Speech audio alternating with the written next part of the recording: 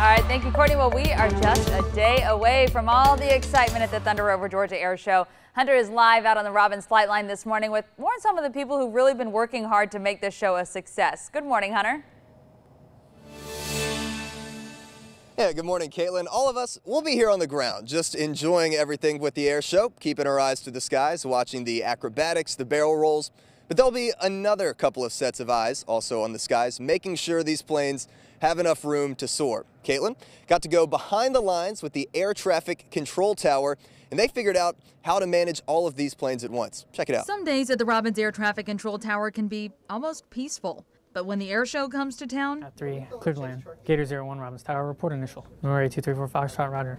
as you see in this simulator, it will be anything but. Cleared for touch and go. Normally we work with no more than, say, 3 to 4 at a time in our airspace. So we're looking to go from 3 to 4 at a time to maybe work anywhere from 10 to 12 at a time. And Master Sergeant Jason McAlpin says those planes will come in all shapes and sizes. We're used to working military aircraft, so working with smaller civilian aircraft that fly at different speeds and different altitudes and may have a little bit different requests. So that's going to be the biggest challenge. From controlling the skies to controlling pretty much everything else, Major Dagan Fain took up the mission of coordinating this year's air show. Initial planning for this started back in December, started to pick up in January.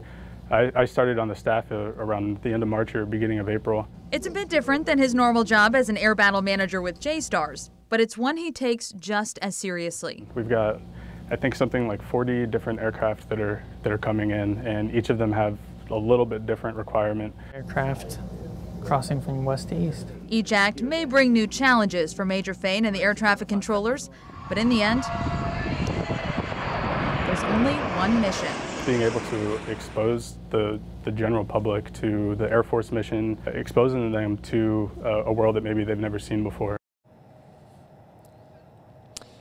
During the air show, Fain says they bring in a professional air boss. That's the actual title. And as you can imagine, the air boss has plenty of experience traveling across the country and working with these air shows to help put on the best demonstrations possible. Very cool. So we've met some of the acts. We've talked to some of these high-flying daredevils. Coming up, 3 top things that you need to know before you go to the air show tomorrow. We'll have that coming up later in the show. Caitlin, back inside to you. All right, thank you, Hunter. I know it looked hectic in that package too, but even just being there in that simulator, I could not keep track of everything, so they do a great job out there. All right, but